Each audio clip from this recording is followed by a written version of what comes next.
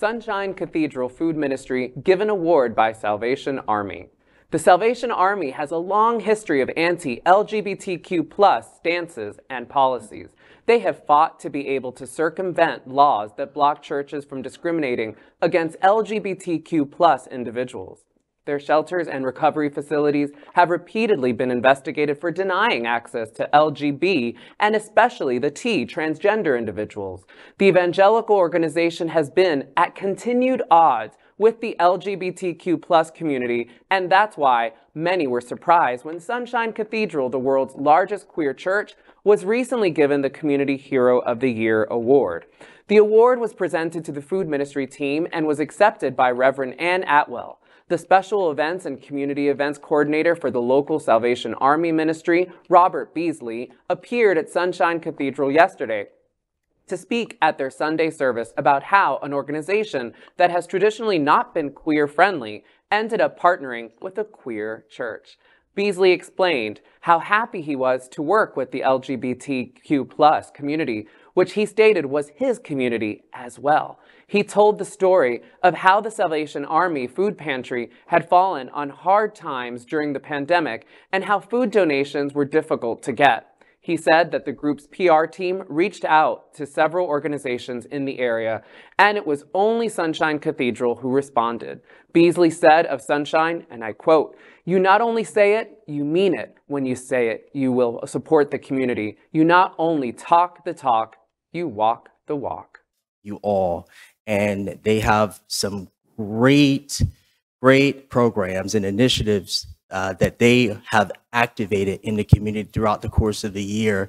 And I met with the pastors, and they are awesome. So on behalf of the Salvation Army, we proudly recognize the Sunshine Cathedral as our Community Hero of the Year partner. Thank you for your support, and keep doing the great work that you're doing today. So here goes.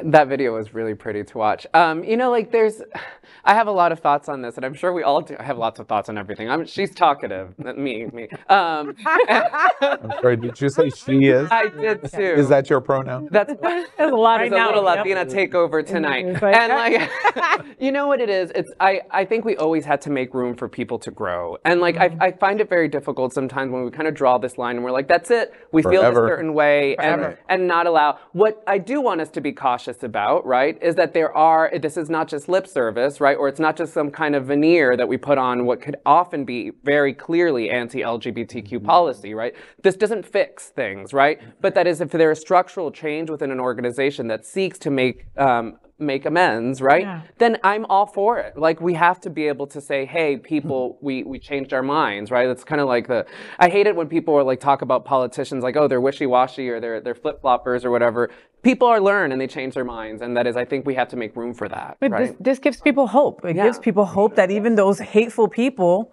can change or can maybe educate themselves. Like during Christmas time, when I see them ringing that bell with that big red pot, I always want to give them a finger, you know, or throw a rock in there. You know what I mean?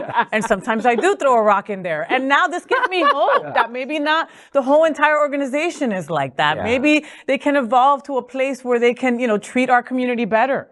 Right. As Gomer Pyle would say, surprise, surprise, surprise. And then add to that, there was that touching kind of coming out, his story, Beasley's story. It was a nice thing. It was nice to see that. Mm-hmm. You know, 2014, I believe it was, in Sarasota, Chuck, my husband, helped organize a food program on the sidewalk at the Salvation Army in downtown Sarasota. And we had quite a large contingent of LGBT that were participating with Chuck, and it was something he wanted to do in terms of helping in providing food, and you could get a plate of food and various different kinds of things.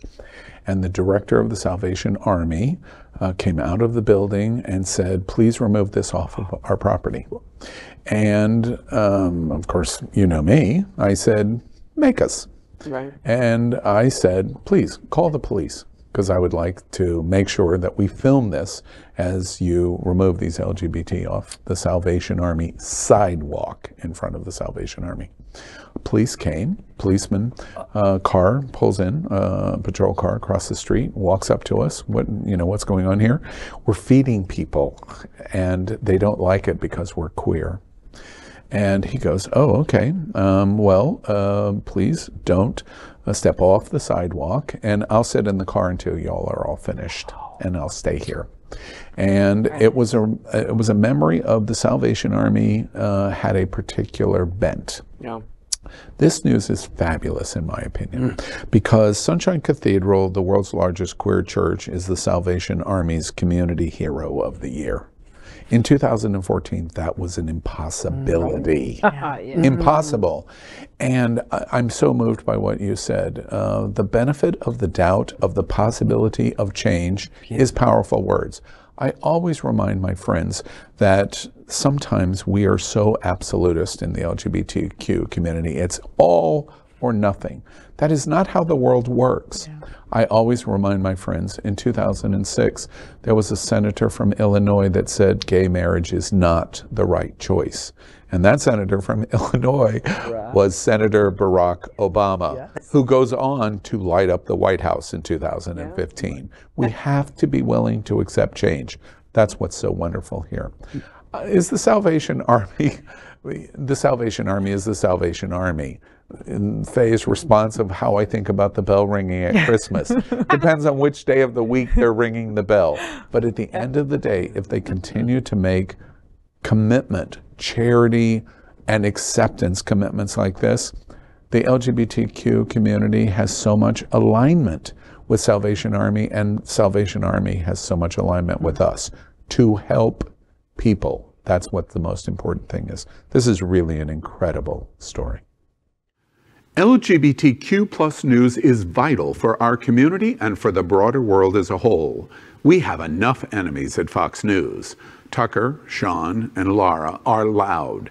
We need passionate allies. Happening Out television network, Queer News Tonight, and It's Happening Out are literally out of the closet and into the headlines. Our community needs your support.